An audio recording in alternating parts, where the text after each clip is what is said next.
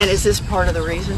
Yes, part of the reason. Part of the reason's on the front end, yes. How it all gets produced, and then part of it on the back end in terms we of grow these large amounts of commodities that go for fuel or for feed to livestock, which we should less than corn.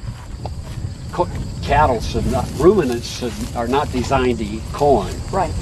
But yet, I would say we shouldn't get rid of, the Green New Deal says we need to get rid of cows. Yeah. I don't agree with that because well-managed grasslands where you rotationally graze, all these paddocks, like that system there has about 8 different paddocks.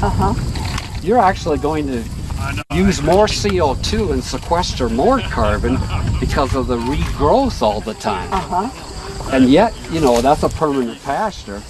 So anyway, my point is we have become so ignorant of the basic principles of biology in food production that we have said we answer them all through technology instead of